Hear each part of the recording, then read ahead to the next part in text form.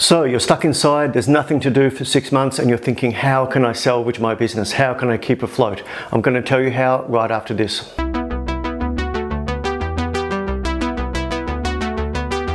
So let me give you a case study. This week I was contacted by a prospect in another state. So I'm in Melbourne, Victoria, and this prospect is in Adelaide, South Australia. It's about 8 hours drive from here.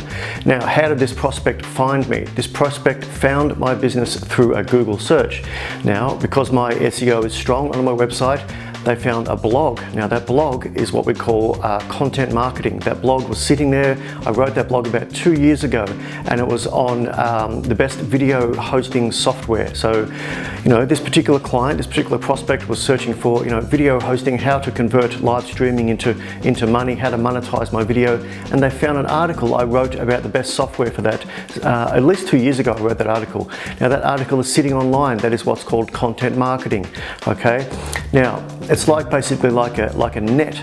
You just put the net out there, and when people are swimming, they're looking for the right type of bait, they find your net and they search and they contact you. She contacted me through the live chat on my website, and I instantly engaged with this prospect and converted that into a quote. So guys, content marketing is very, very strong, and there's no better time to do content marketing than right now, okay? I'm in my home. I'm in a small apartment in Melbourne, and I'm recording a vlog for you guys right now.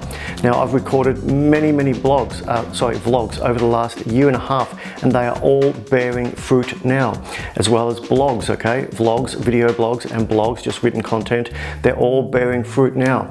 If you can't do a video blog like this, if you're not, camera friendly, sit down and write a written article. Write 3,000 words on a topic that you are an authority on, put it out there on your website, and it may not bear fruit right now, but it will bear fruit down the track, okay?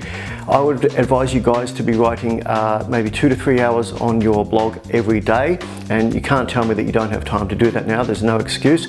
And then over the next 6 months, you'll look back and go, oh my God, I've got an entire library of blogs online that are all going to start bearing fruit and giving quotes, delivering quotes to you just like the one I just talked about, ongoing down the track. So guys, if you need any more help regarding blogs or vlogs, please reach out via the link above. And remember, content marketing is how you're going to turn sales down the line. Thanks very much.